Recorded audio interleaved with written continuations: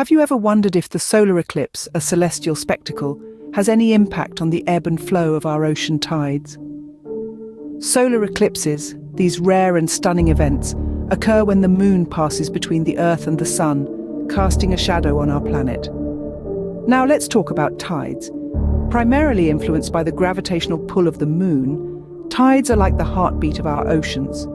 So, the question arises, does the unique alignment of the Sun, Moon and Earth during a solar eclipse affect our tides? To answer this, we first need to delve into the science behind these two phenomena.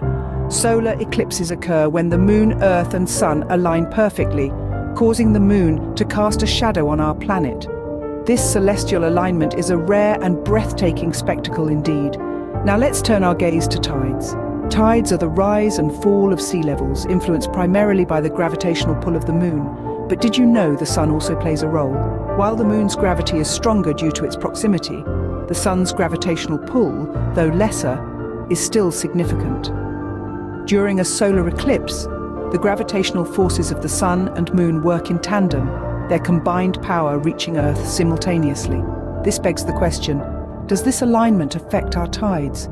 Now that we understand the individual workings of solar eclipses and tides, it's time to explore their intersection. So does a solar eclipse affect tides? The answer may surprise you. The truth is, solar eclipses do have a slight effect on tides. However, this effect is so minimal it's barely noticeable. Given the colossal size of our oceans, this little nudge from an eclipse barely causes a ripple.